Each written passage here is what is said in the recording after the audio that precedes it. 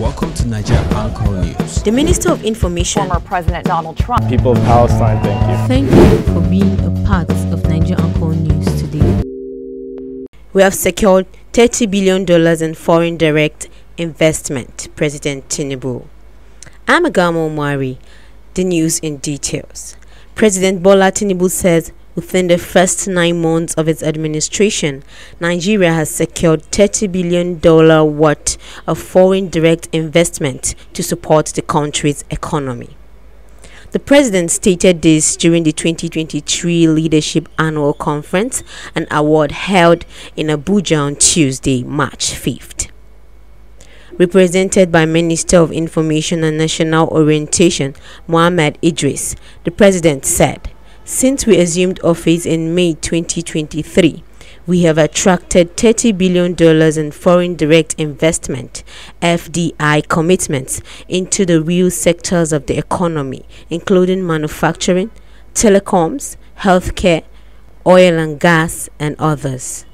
Those investments have already started coming into the country. Just a few days ago, I was in Kwara on an official visit where the Emir assured that a senior government delegation would visit Nigeria after Ramadan.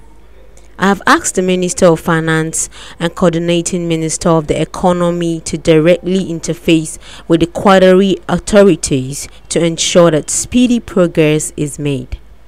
The Nigerian economy saw a better than anticipated performance in the last quarter of 2023, growing by 3.46% compared with 2.54% in the preceding quarter.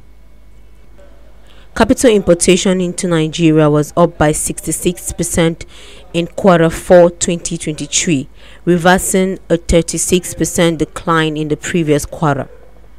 In January 2024, the Nigerian Stock Exchange All-Share Index (ASI) crossed the 100,000 points mark, its highest ever.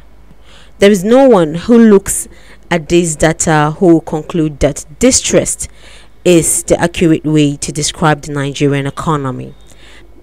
Thank you for being a part of Nigerian News today. Stay connected, stay informed, and stay refreshed.